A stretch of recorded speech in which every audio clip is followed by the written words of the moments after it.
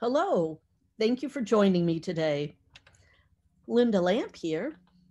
We've been reading A Course in Miracles, the main text, and today we're going to read chapter 25, The Justice of God, section 4, the perception and choice, and I think we'll also read section 5, the light you bring.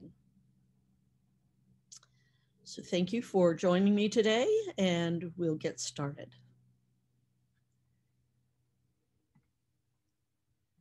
Well, we'll get started in a second. Here we go.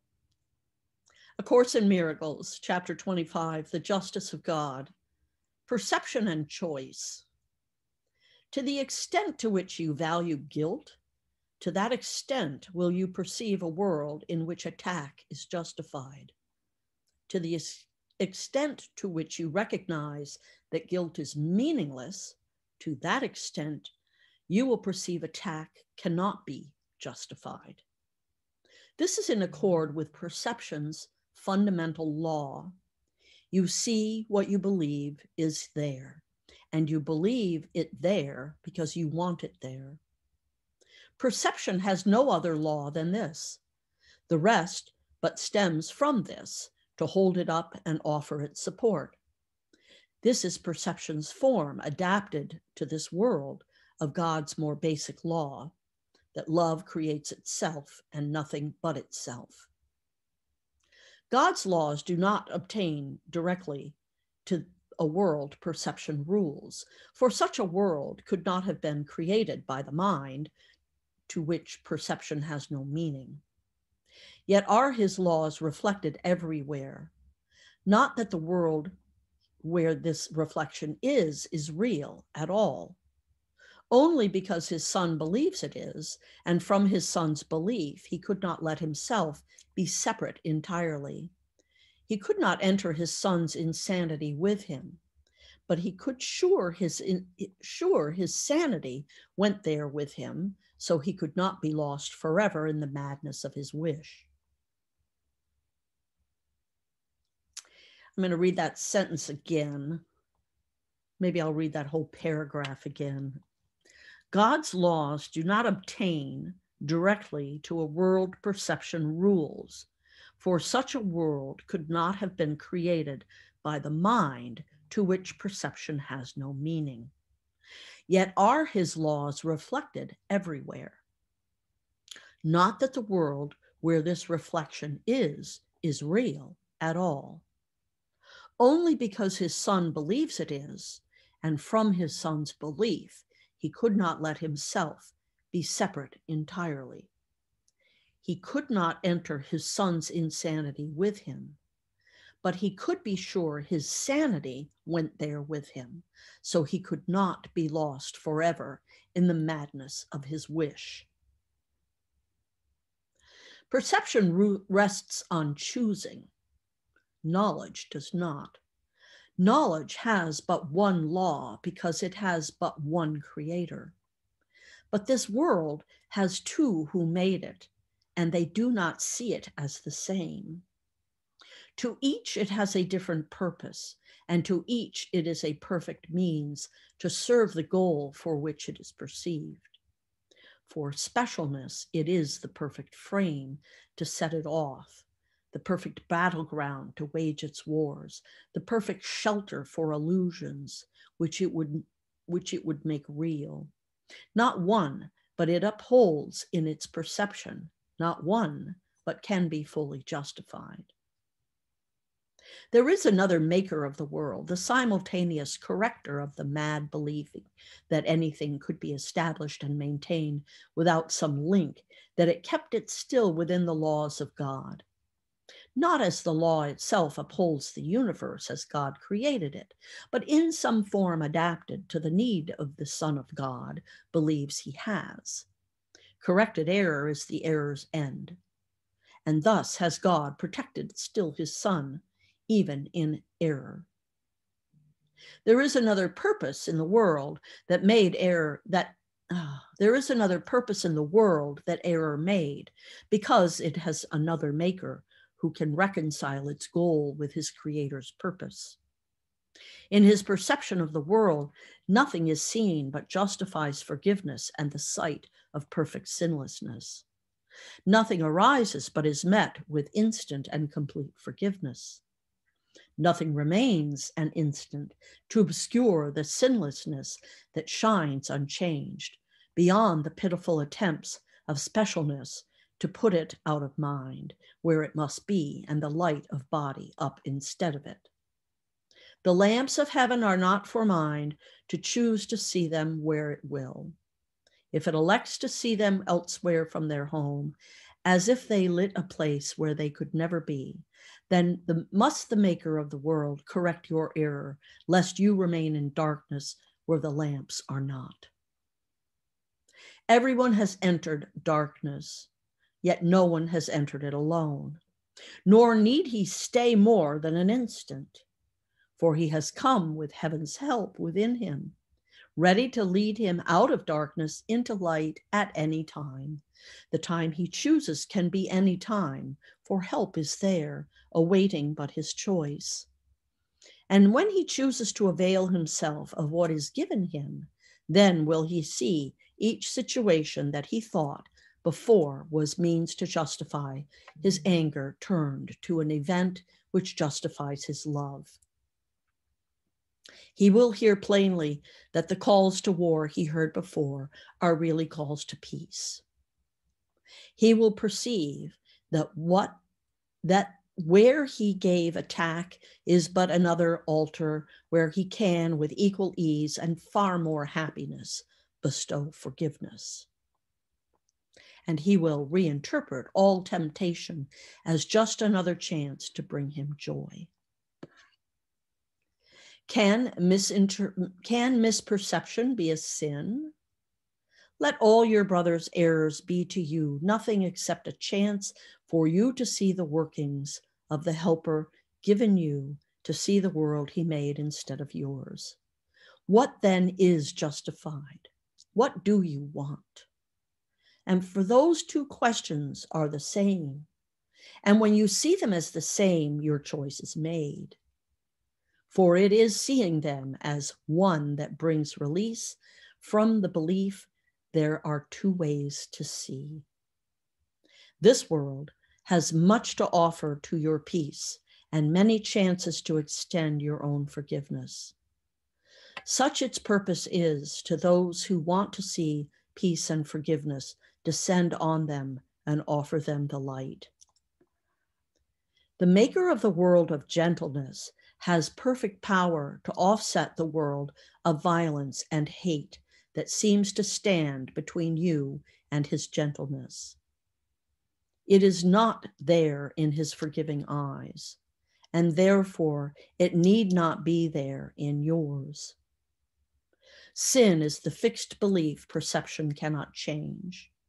What has been damned is damned and damned forever, being forever unimaginable, unforgivable. If then it is forgiven, sin's perceptions must have been wrong, and thus is change made possible. The Holy Spirit too sees that he sees as far beyond the chance of change. But on his vision, sin cannot encroach, for sin has been corrected by his sight, and thus it must have been an error, not a sin. For what it claimed could never be, has been. Sin is attacked by punishment and so preserved. But to forgive is to change its state from error into truth. The Son of God could never sin, for he can wish for what would hurt him. Let me do that again. The Son of God could never sin, but he can wish for what would hurt him. And he has the power to think he can be hurt. What could this be except a misinterpretation of himself? Is this a sin or a mistake, forgivable or not? Does he need help or condemnation? Is it your purpose that he be saved or damned? Forgetting that what he is to you will make this choice your future? Let me read that again. Forgetting not that what he is to you will make this choice your future? For you make it now, the instant when all time becomes a means to reach a goal. Make then your choice, but recognize that this choice, the purpose of the world you see, is chosen and will be justified.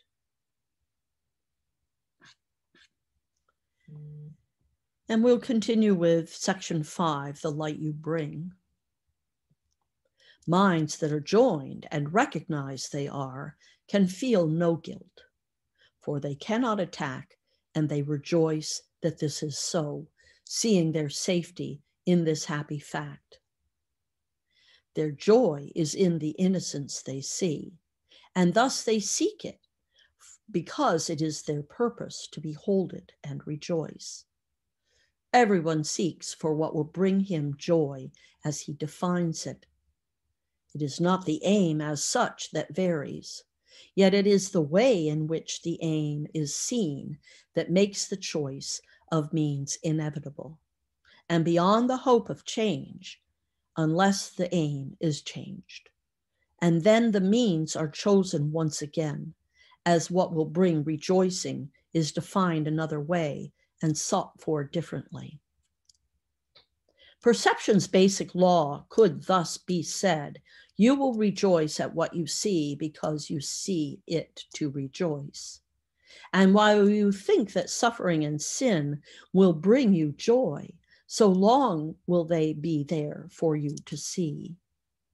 Let me read that again. And while you think that suffering and sin will bring you joy, so long they will be there for you to see. Nothing is harmful or beneficent apart from that, from what you wish. It is your wish that makes it what it is in its effects on you, because you choose it as a means to gain these same effects, believing them to be bringers of rejoicing, of joy. Even in heaven does this law obtain.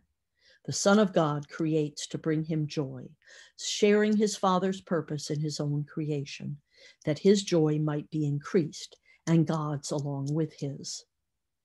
You, maker of a world that is not so, take rest and comfort in another world where peace abides. This world you bring with you to all the weary eyes and tired hearts that look on sin and beat its sad refrain. From you can come their rest. From you can rise a world they will rejoice to look upon, and where their hearts are glad. In you there is a vision that extends to all of them and covers them in gentleness and light.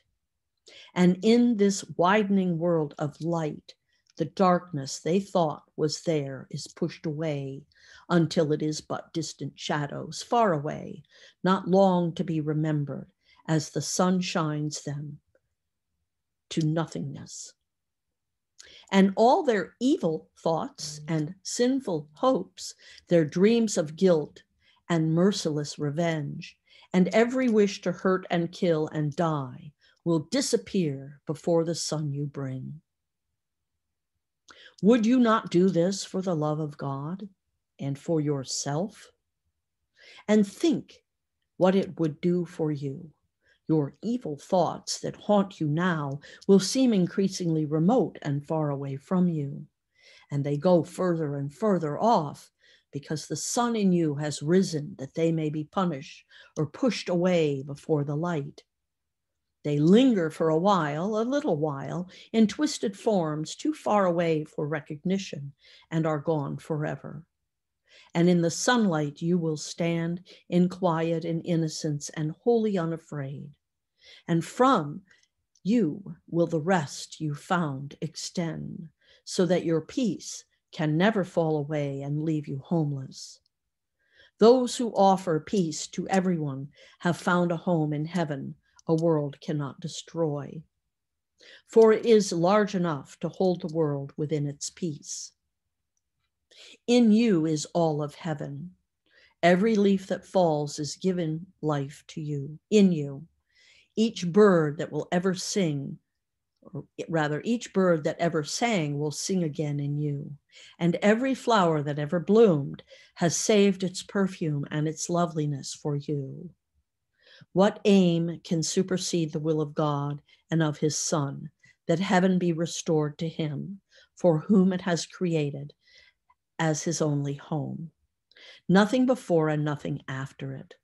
No other place, no other state or time, nothing beyond nor nearer, nothing else. In any form, this can bring you all the world and all the thoughts that entered it and are mistaken for a little while. How better could your own mistakes be brought to truth than by your willingness to bring the light of heaven with you as you walk beyond the world of darkness into light?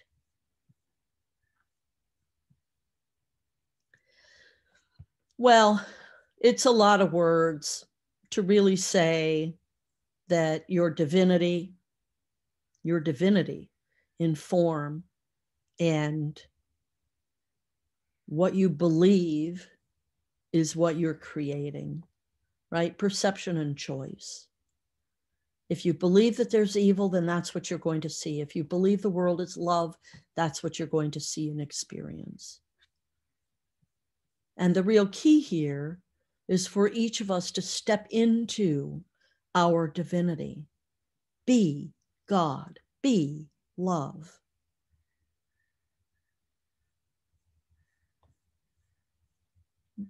Give up the labels. Move into this understanding that we've been reading about for months now. The text is not easy, I admit. It's difficult to absorb it in the way that it's written. But the point here is you are divinity in form. And as is everything else and everyone else. And so when you change, your experience of everything around you will change as well.